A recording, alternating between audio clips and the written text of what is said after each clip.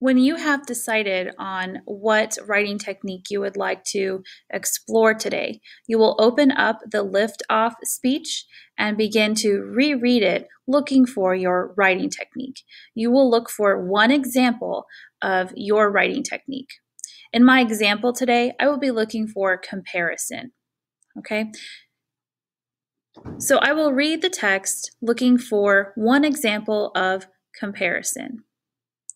When I find an example of comparison, I will select those lines. So for example, here it says, injustice is telling them education is the key while you continue to change the locks.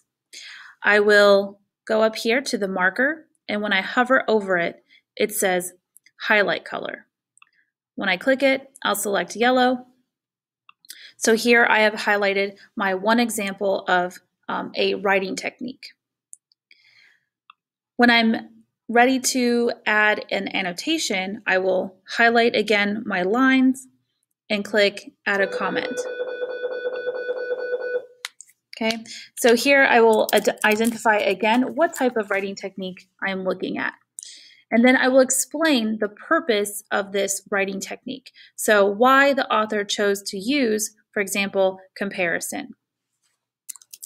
So here I'm going to say what the actual comparison is. So the speaker is comparing education to a lock and key. And then I ask myself, why? Well, Donovan Livingston uses that word injustice. And I know the word injustice, a synonym for that word is unfair. So it's not fair for students.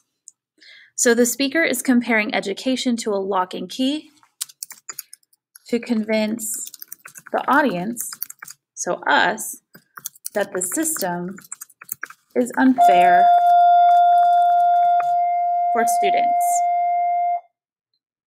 Okay, so once I am ready to post my comment, I will click comment, and if you hover over it, it says post comment.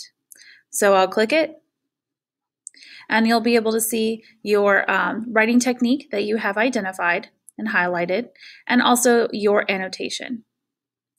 Whenever you're done with your annotations, make sure you click Turn In on your document so that I can see your work and grade it.